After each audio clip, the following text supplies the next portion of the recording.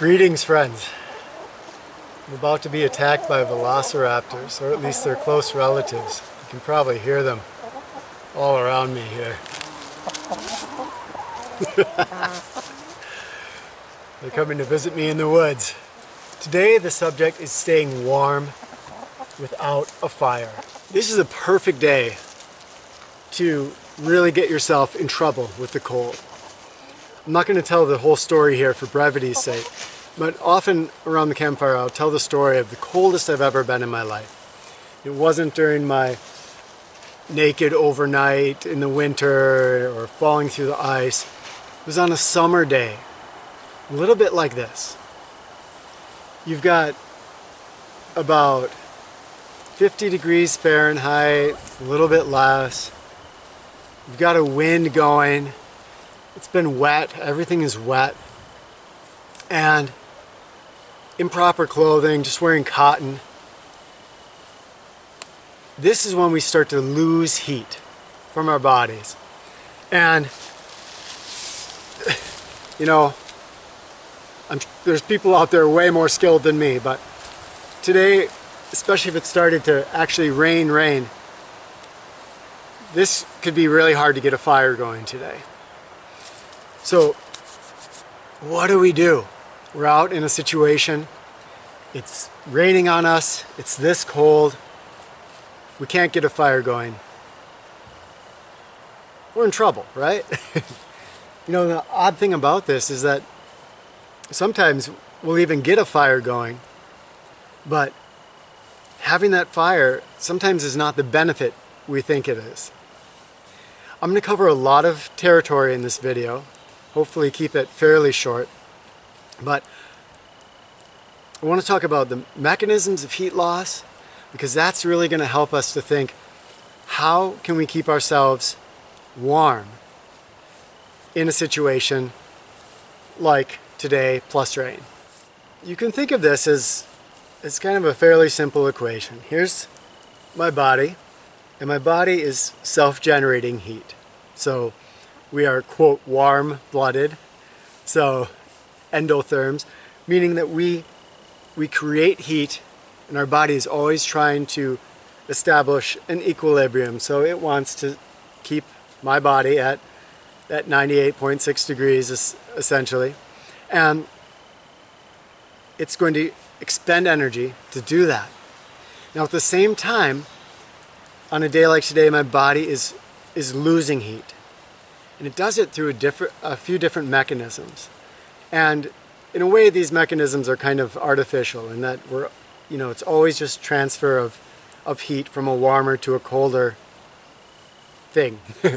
But we have different names for it, that transfer of heat loss, depending on the medium of flow, on the object or the substance that it's flowing into. And so understanding these gives us really a bonus when it comes to trying to preserve this heat. So the first thing that's happening here is radiation. That just means that my body all the time, if you could look with infrared, you would see that there's heat emanating out from my body. The heating system inside of us is not super efficient, and there's always this waste heat that's going out into the air. Now, if I put clothing on me, then I start to slow down some of that radiant heat loss. If I would make a little tarp shelter and seal myself inside of it, then I'm going to radiate out some of that heat is trapped, and that trapped air warms up, and then I start to radiate less. So anything I can do to keep that radiant heat in on my body. If my clothes get wet, I start to get into another aspect of heat loss. And some people put this under perspiration, but I'm just going to talk about any time that we have wet on our body. I'm not talking about being immersed in water here, but I've been sweating, or the rain has kind of coated me, and that evaporates, and when there's evaporation, then there's this additional heat loss that happens. It's why sweating helps us to stay cool in the summer, but the same thing is going to happen right now if it rains on me, and then even if the rain stops, this wind is coming along and it's evaporating, and that creates a very swift heat loss, and I'm going to start getting cold really, really quickly. So obviously here we're thinking about how can we not have moisture on our skin. And this asks us again to keep ourselves sheltered from the rain, to make sure that we don't sweat if we are going to be moving or exercising. And down here, notice I have wet ground. And so that wet ground, if I sit down on that, my butt's going to get wet, and then I'm going to get that evaporative heat loss going, and I'm going to be in trouble. The next one is convection. So today we've got this air moving by me. When this air moves by me, this wind, it's essentially grabbing the heat off of my body and carrying it away. And it's just going, and it keeps doing that. If I sit in a stream, I'm going to feel that water going over me, and it keeps carrying that heat away from me. As opposed to if I sit in a lake, I'm going to actually start to warm up the water around me. There's going to be a graphic difference between sitting in a lake of a certain cold temperature and sitting in a moving stream of an equal temperature. Same thing, my ambient temperature might be a certain degree, so I said it's about 50 today. If there's no wind, that is going to feel completely different than even if there's a little bit of wind coming. Shelter, again, right? This is why we think of shelter as the most important of the survival aspects often. Not always. If I'm in an ambient temperature that doesn't make shelter necessary, but maintaining my body temperature. So here, I want to make sure that the wind isn't coming by me.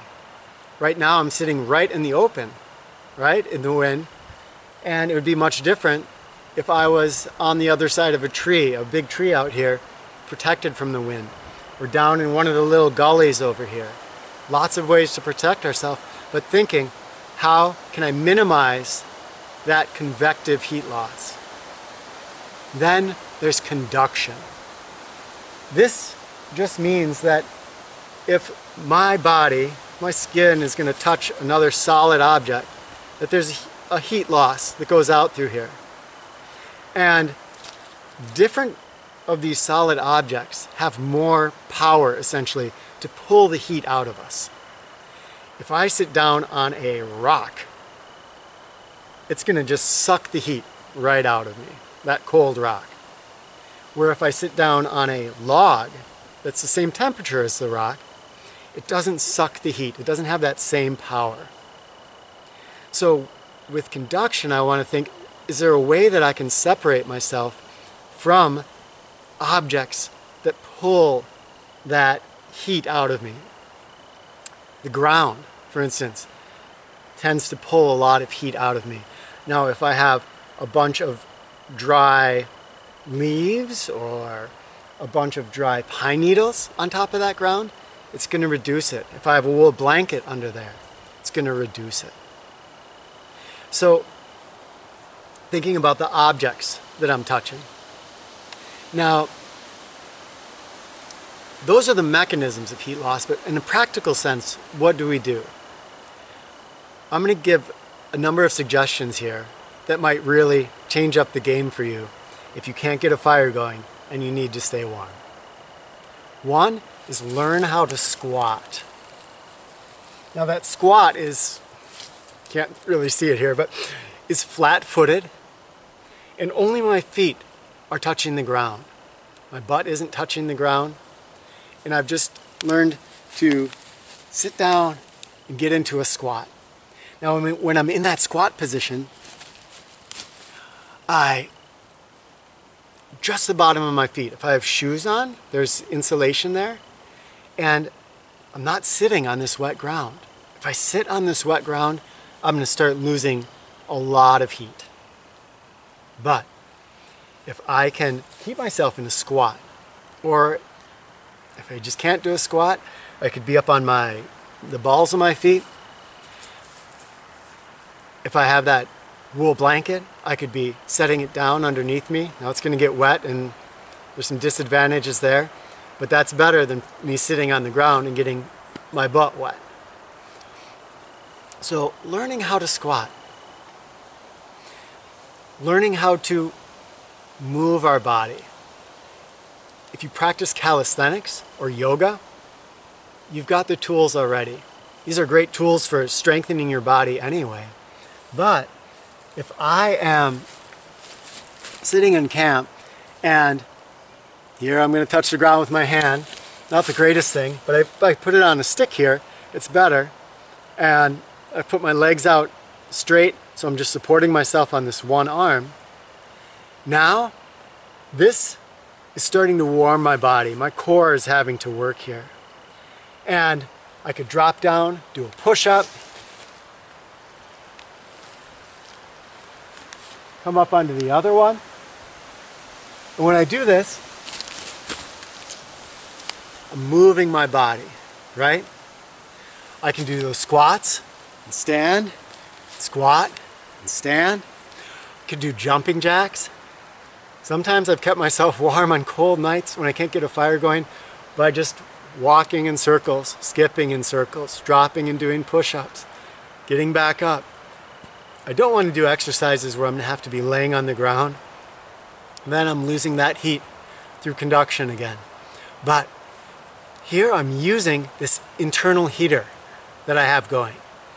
And it's remarkable how warm we can stay just by firing up that heater. Note that to fire that heater, it's really important that I have calories in me. So another great tip or trick is to eat. If you've got some food there and you've got a cold night coming, eat that food. Drink water, stay hydrated. That is going to really help you to have fuel for that fire inside of you. It helps to think about this early. So if I'm on an outing and the night is coming and I know I might not have a fire that night. This happens to me because often if I'm doing a survival scenario with students and I know I've set it up so it's going to be really hard for them to get fire, that might mean that I have no fire too. So I need to think, and I encourage them to think, about almost being greedy with your heat. Early in the day, I'm already starting to think about that heat that I'm going to need tonight. So by thinking of that, that means I'm not getting myself wet. I'm not standing out in the open and letting the wind go by me. I'm making sure I have lots of food, lots of water. I'm keeping my fuel burning, keeping myself warm. Now here's something to guard against. And this is mostly psychological, but I see it get people over and over and over again. And that is the tendency to hunker down. If I'm just a little bit cold, my mind is still with me and it's really easy to implement some of these things I'm talking about. Stay moving, right? So, I want to keep my body moving. Maybe I have zero confidence that I could get a hand drill fire or I could get a bow drill fire. But I'm going to make up a set anyway because most of us that have tried these, we know you can get a really good workout trying to get a bow drill or a hand drill fire. And so I'll sit there and try to get my hand drill and whoa, I'm warming myself up. But here's what happens to people is as the day goes on and I start to get a little bit cold, I get this tendency to want to hunker down. And when I start to hunker down, I'm still losing heat. And mentally, I kind of close in too. When this starts to happen to us, we begin to lose the will to do the things that we know will keep us warm. I'll see people when they're really cold, they'll try to get a fire, but it'll be just sort of half-hearted. Or, okay, yeah, you really convince them to get up and do a lap, and they'll do one, but then they'll just hunker down again. That hunkering down, unless you're doing it in a very well thought out shelter that's going to be conserving your heat, protecting you against conductive heat loss and convective heat loss, it's going to be keeping in your radiation, you're probably just going to get colder and colder and colder. So we have to guard against that tendency to hunker down. Stay moving, stay positive. Keep your mind working, keep your body working. What I'm not going to talk about today is the Wim Hof method or Tumo or other methods to keep yourself warm. That would be a different video. But I will say that if you do cold conditioning, you're going to be better able to keep yourself warm.